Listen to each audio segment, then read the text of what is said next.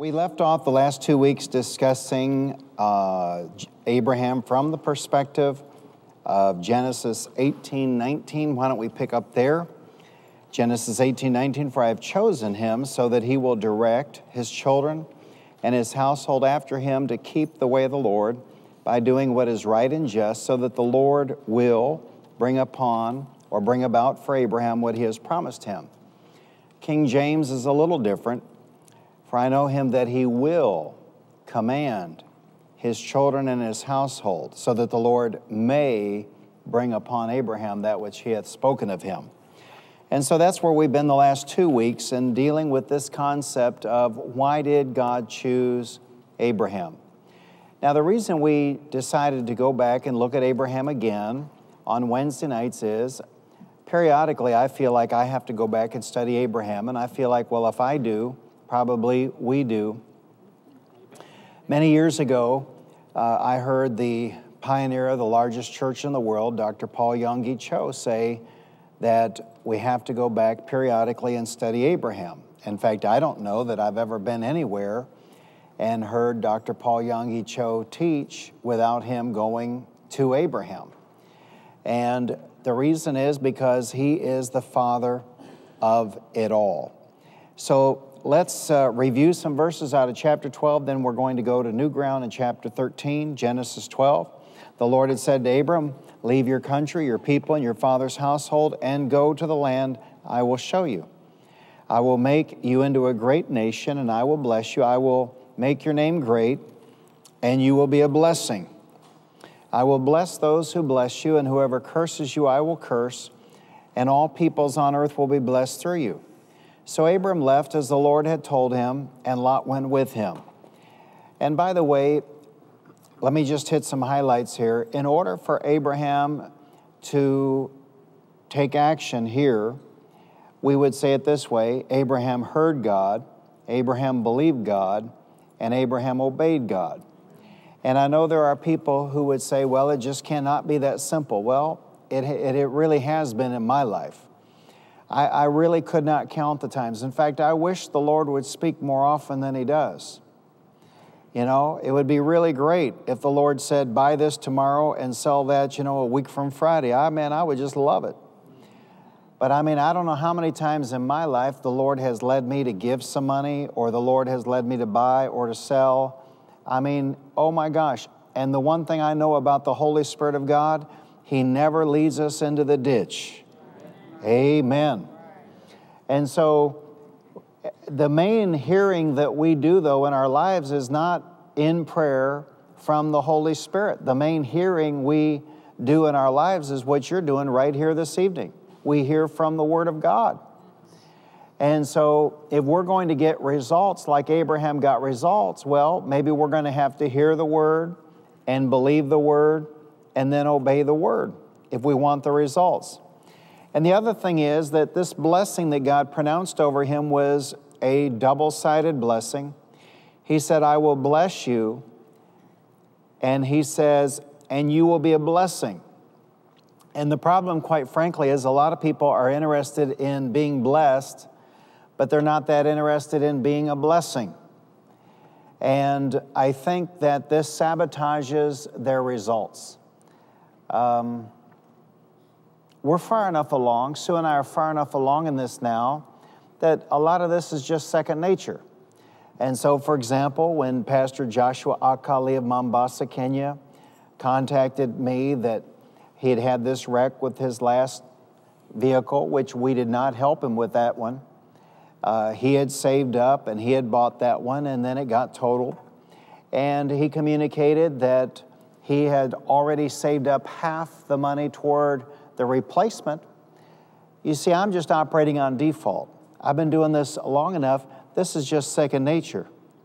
And as long as I'm here, let me tie it into Sunday.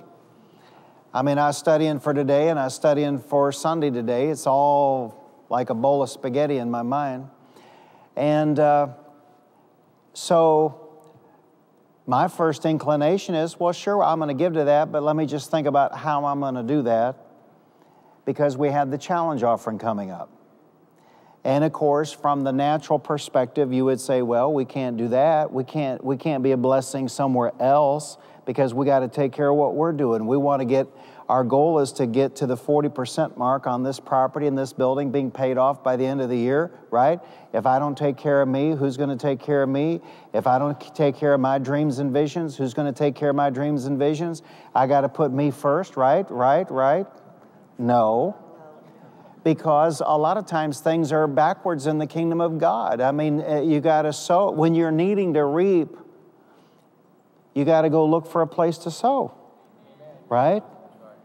And so this is just second nature to me, but maybe this is not second nature to you. Maybe you're just hearing this. And so the blessing of the Lord is a two-sided blessing. I want to be blessed. And anybody who says they don't want to be blessed will lie about other things also.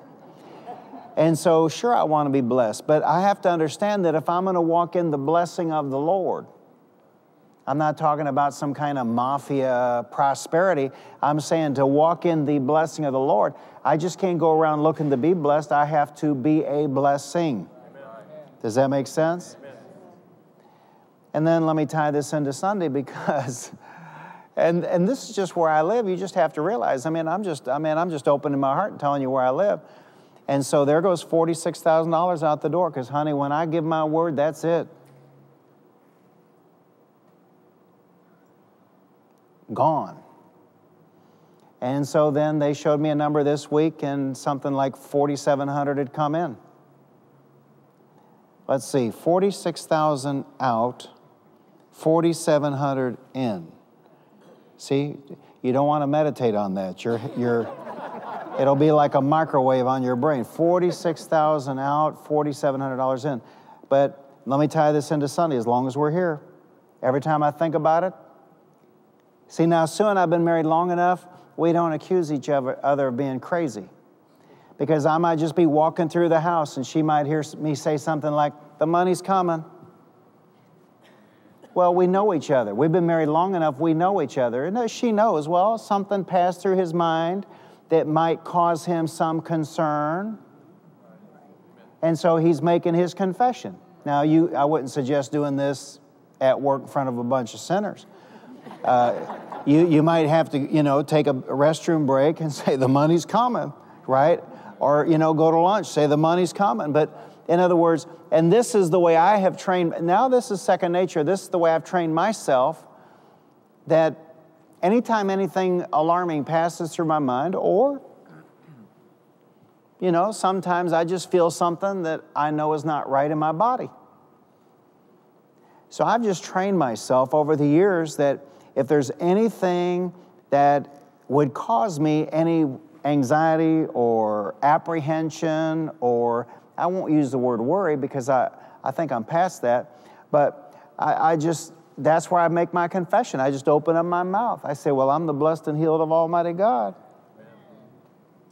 We were getting ready to fly to Missouri to see my daughter and son-in-law, and the topic of Ebola came up. I just lifted my hand and said, what has that got to do with us? In other words, when there is any anxiety, any apprehension, any thought that might be negative, and this is worth coming tonight and whatever you're going to give. You cannot fight thoughts with thoughts. You can only fight thoughts with spoken words. When you have a thought of worry or anxiety that comes into your mind and you try and think positive thoughts to ward those negative thoughts off, that does not work. I've tried it a million times. But when you open your mouth and you speak something that is in agreement with the Word of God, somehow that gets rid of the negative thought. Now, why that happens, I don't know, but I know it works. So you cannot combat negative thoughts with positive thoughts, but you can combat negative thoughts with a positive confession. All right, so we're talking about Abraham. We're talking about this concept of and here's the thing, that $46,000 out the door, $4,700 in the door, hey, this is not alarming for another reason, because the kingdom of God operates by the laws of seed time and harvest. Of course, of course, of course. When the farmer goes out and he plants 200 acres of corn, he doesn't have his harvest right away. Right? There's a season. And then he's got to tend it. You know, he might have to irrigate it. He might have to weed it. He might have to care for it. He might have to fertilize it. So that's why coming to church once a year doesn't work. Because you got to water the Word. You got to fertilize the Word. Man, you know what I'm saying? Because you have to care for your field, right? To get the right kind of harvest that you want coming in. And so with regard to Abraham, he was given this promise. You're going to be blessed, but then also you're going to be a blessing. Say it out loud. There's no point in my expecting to be blessed without being a blessing. And so really, and this is true even in sales. I mean, if you're the kind of person who wants to help people find the right car, help people find the right house, you're just going to make more money than someone who just says, well, just put them in anything, get them out the door, and let me get the commission. And the same thing is true. Let's say you're building houses, or let's say you're remodeling houses. You put love into your work, you put quality into your work, you do a good job, you're going to get word of mouth references over time. Now, it might not happen in 60 days, but over time, you're going to make more money if you just take care of people. If you just take care of people. You know, I had a guy that does some work at my house, and he got injured somewhere else, and he was not able to come a week, and I hired another outfit to come, and so it was easy, man. It was online, and it just seemed a little bit more professional, and this and that and the other. But you know, as soon as my guy was healed up, man, I just went back to my guy. Why? Well, because he's done a good job. He has treated me right. See, in other words, if you'll just do a good job for people, if you'll just do right by people, you're going to have some loyalty going there. So it's not just a matter of being blessed, it's a matter of being a blessing. Now, I'm not talking about giving away all your goods. I'm not saying that making money is wrong or that making a commission is wrong. Actually, what I'm saying is you'll make more commissions if you'll try and be a blessing to people and get them into the desire of their heart. When we pioneered this church, coming up on 31 years ago, that's really the main word of the Lord that God gave me. And I'm standing here mulling this over in my mind. I did a whole series on one word from the Lord, and then I repeated that series once or twice, but I don't even think I've spoken on this in I don't know how many years. The main word from the Lord gave me when we pioneered this church was this: if you will just help enough people get what they want in life, you'll have everything you want in life. That was the main thing God said to me when we pioneered this church. If you will just help enough people get what they want in life, out of life, then you'll get everything you want out of life. And I'm here to testify. I'm here to testify. We had no thought of getting this far. It's just amazing what God has done. And it's the discipline of our lives to be a blessing. So then he says, I will bless those who bless you, and whoever curses you, I will curse. And all peoples on earth will be blessed through you. Our youth minister, Aaron Wood, and Austin are at a ministers' conference this week, and Austin texted me a story that I did not know. You know, I have a lot of friends in high places, and so typically I know what's going on. But he texted me a short story I did not know on Richard Roberts' loss of corporate control of Oral Roberts University.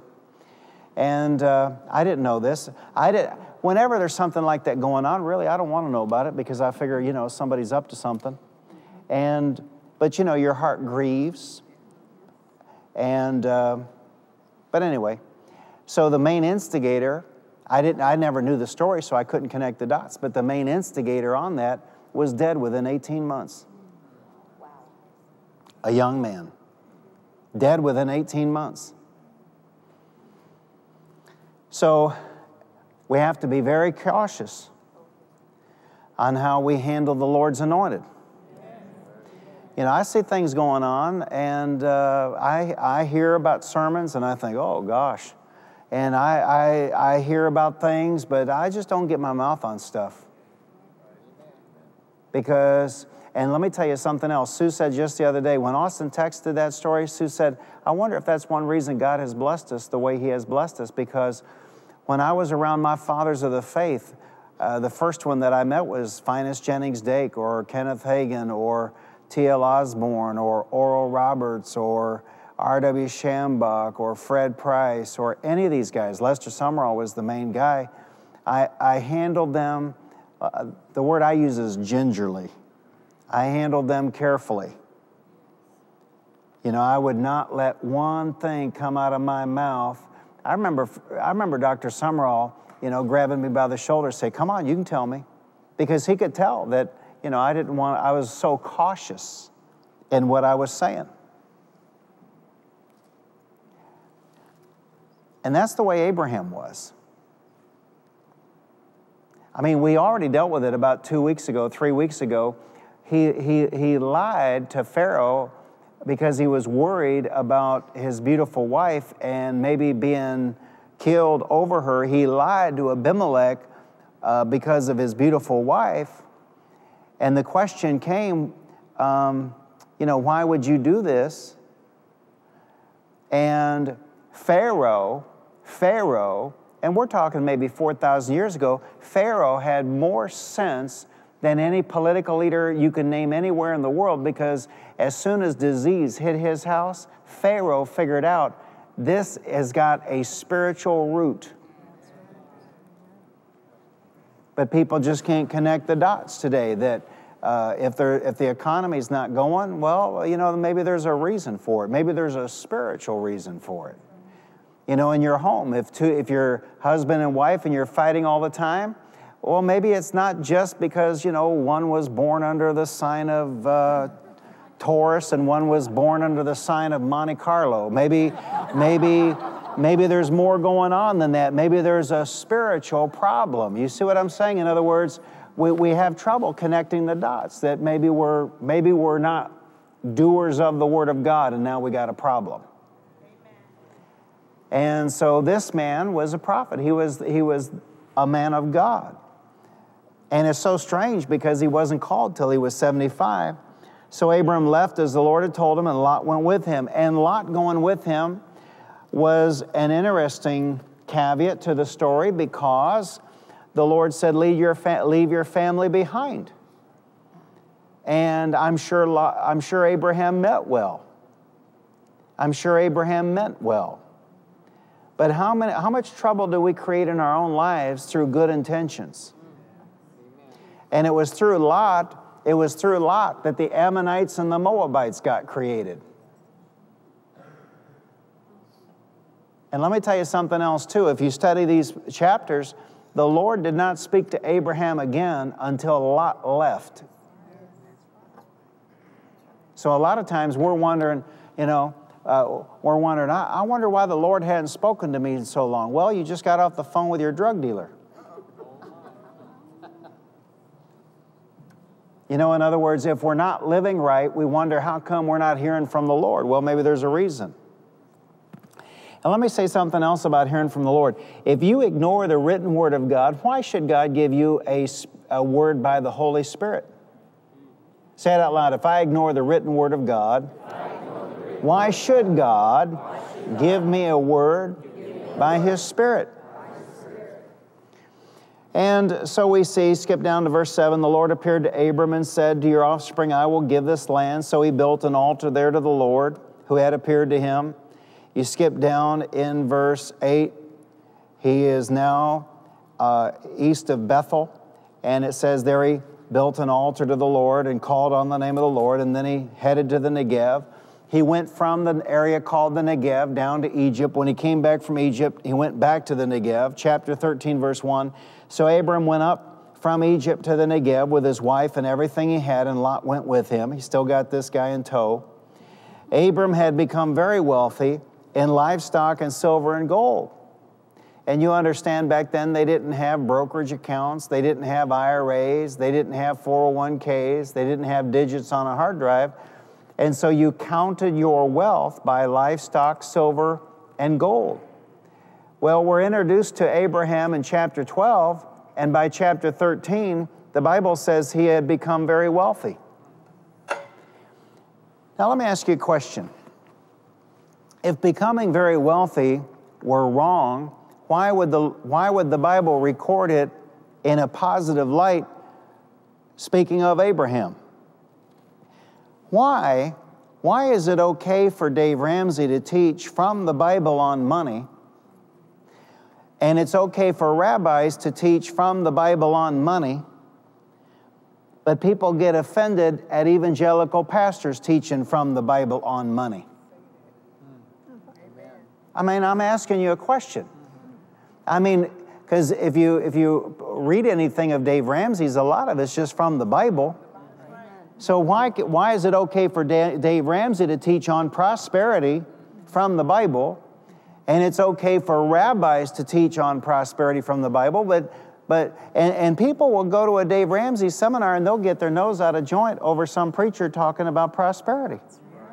It doesn't make any sense at all. I don't know about you, but if I can find prosperity from any legitimate source, I'm interested. I'm not talking about a drug dealer or a stock market manipulator. I'm talking about from any legitimate source, I'm interested. Right? And so the Bible says that he became very wealthy in livestock and in silver and gold. From the Negev, he went from place to place. He was a nomad until he came to Bethel, to the place between Bethel and Ai where his tent had been earlier and where he had first built an altar to the Lord. Then Abram called on the name of the Lord. Now Lot, who was moving about with Abram, also had flocks and herds and tents. But the land could not support them while they stayed together, for their possessions were so great that they were not able to stay together. And quarreling arose between Abram's herdsmen and the herdsmen of Lot. The Canaanites and Perizzites were also living in the land at that time. So the point is that a lot of this wealth was in livestock. And so when they're moving about, I don't know how much livestock they had, but they had enough livestock. Probably it was a hardship on the land. And they were together. And then on top of them being together, the Bible says the Perizzites and the Canaanites were also living in the land. And so you have a lot going on wherever Abraham and Lot are moving together, whatever vicinity they're moving in. So Abraham said to Lot, let's not have any quarreling between you and me, or between your herdsmen and mine, for we are brothers. Is not the whole land before you? Let's part company. If you go to the left, I'll go to the right, and if you go to the right, I'll go to the left. Now right there, we find out a lot about Abraham. We find out a lot about Abraham in this regard, that Abraham was not a control freak. There's a spirit loose in this land. And the spirit that's loose in this land is a controlling spirit. If you're actually a child of God and you're actually walking in covenant with God, it should not really be your heart's desire to control anybody. Now, I'm not talking about little children in your home. You got to control them. You got to make sure they eat when they're supposed to eat. You got to make sure they have a bath before they go to bed. That's not controlling them. Controlling them, well, there's all kinds of control. No point in going down that road. I mean, people control people through all kinds of means and methods. And a spirit of control. How much does God control us? This is the easiest way to paint the picture. How much does God control us? Not at all. But Satan is into control, whether it is through drugs or through alcohol or through wrong women or whatever it is, Satan is into control. He wants to control. God is into liberty. And the Apostle Paul actually taught that our goal should be to live a life dependent on no one. And so the objective of Christianity is actually to be a blessed person living under and in relationship with, covenant relationship with God, dependent on no one. But then also, let me throw this in, not controlling other people.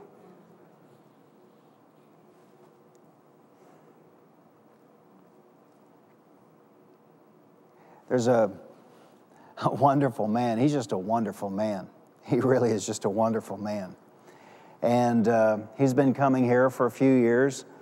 And I was just dumbfounded when he told me the story. I mean, I just couldn't believe it. I just couldn't believe it. He served 15 years in prison. And when he got out, he started attending a church, and I don't remember what city it was in, if it was Arlington or Fort Worth. And this pastor had him cleaning his house, cleaning his toilets, cutting his grass, doing all this manual labor stuff. And then something happened over there, I'm not sure, some kind of scandal. And then he and his wife came in here, and he told me, he said he walked in the doors and he started crying. He said he saw all the people, you know. He had never been in a church with so many men. He'd never been in a church that was so racially mixed. He said he stood at the back and he started crying. But he said, he said, I hate to admit it, but he said, in my heart, I just knew there had to be something wrong. And he said, I was here a few weeks and I just kept waiting for you to tell me what to do. And then I was here a few months and I kept waiting for you to tell me what to do. And he said, Pastor, he said, I've been here years and you haven't told me anything to do. Years. And I said, well, brother, we're not into that. See, it's a horrible thing to take the Bible or Christ or church to manipulate other people. But let me back up and say this. It's just a horrible thing to manipulate people. And so Lot, it was time for Lot to go. And if you came here to hear a word from the Lord, maybe you came because it's Wednesday night. God bless you. But maybe you came because you have been looking for a word from the Lord. You need an answer. Well, here it is. You're not going to make any more progress in life until you let Lot go. Amen. Amen. But notice that Abraham was so convinced that he was blessed. He said, if you go to the left, I'll go to the right. If you go to the right, I'll go to the left. Now, this is a big man. See, a little man would figure out where he wanted to go and then try and talk Lot into going the other way. But Lot, see, part of this thing of walking in covenant with God, part of this thing of walking in covenant with God financially is being convinced that God's got me covered. And I'm not planning on making a mistake, but even if I make a mistake, I'm going to come out all right because God's got my back. Amen. Amen. And I don't have to pick up every nickel walking down the road. Amen. See, I don't have to try and get every nickel out of every transaction. I don't have to try and I don't need to manipulate another human being. Because my success and my prosperity is not dependent on other human beings. See, the person who's trying to manipulate the other person doesn't really have confidence in themselves. And so Abraham was a big man, and Abraham said, well, you know, you go to the right, I'll go to the left. You go to the left, I'll go to the right. He said, that's exactly what he said. If you go to the left, I'll go to the right. If you go to the right, I'll go to the left. Lot looked up and saw that the whole plain of the Jordan was well watered, like the garden of the Lord, like the land of Egypt toward Zoar. This was before the Lord destroyed Sodom and Gomorrah. So Lot chose for himself the whole plain of the Jordan and set out toward the east. So you've got basically a river valley running through desert.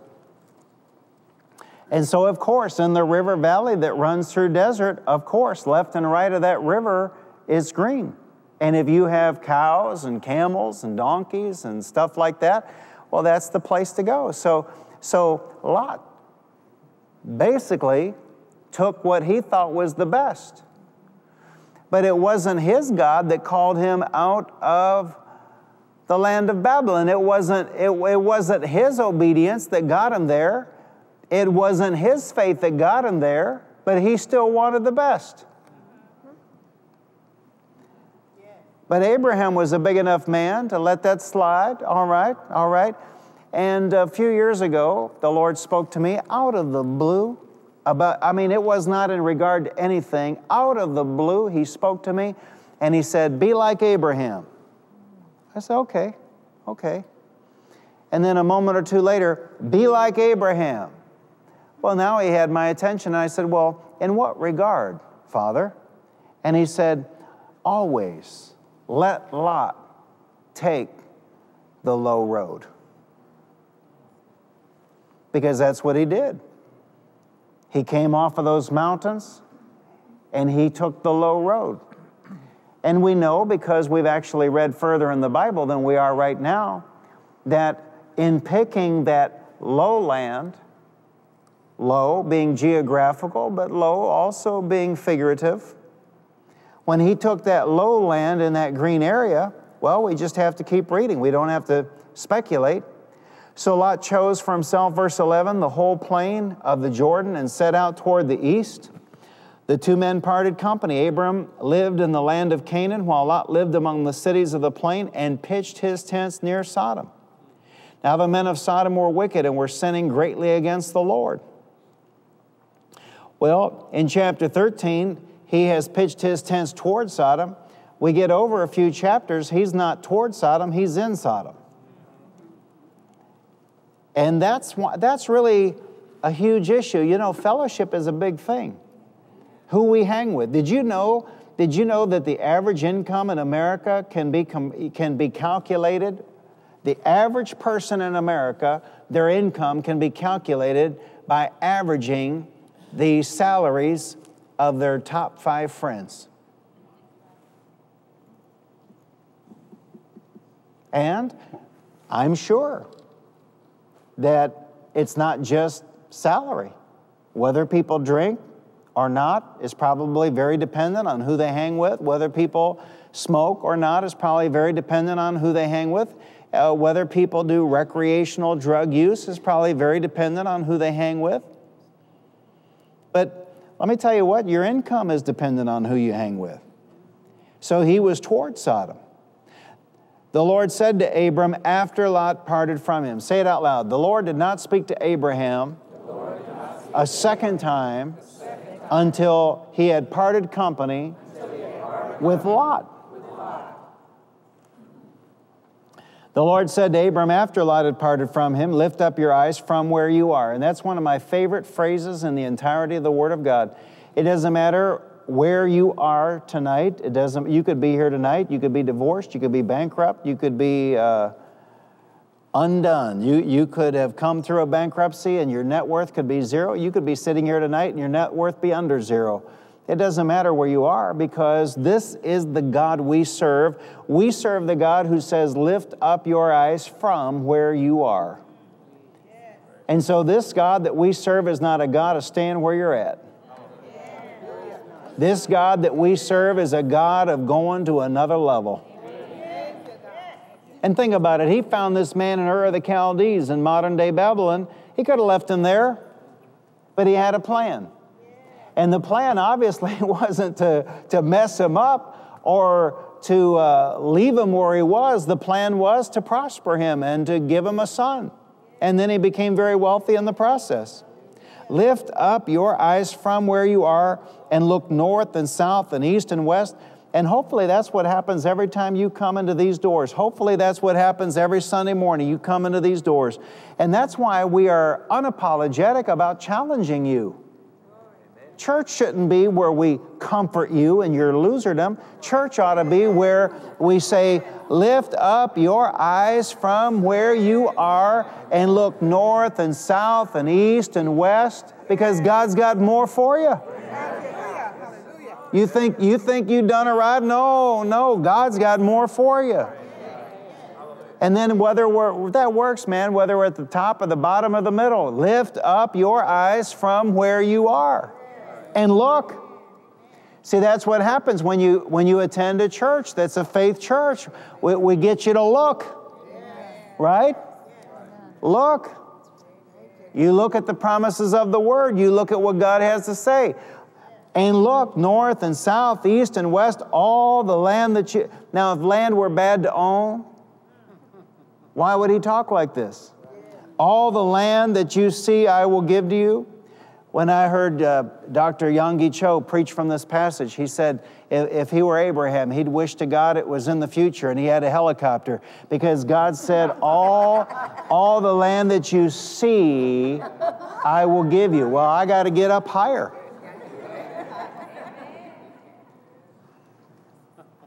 All the land that you will see, I will give to you and your offspring forever. I will make your offspring like the dust of the earth, so that if anyone could count the dust, then your offspring could be counted. Go walk through the length and breadth of the land, for I am giving it to you.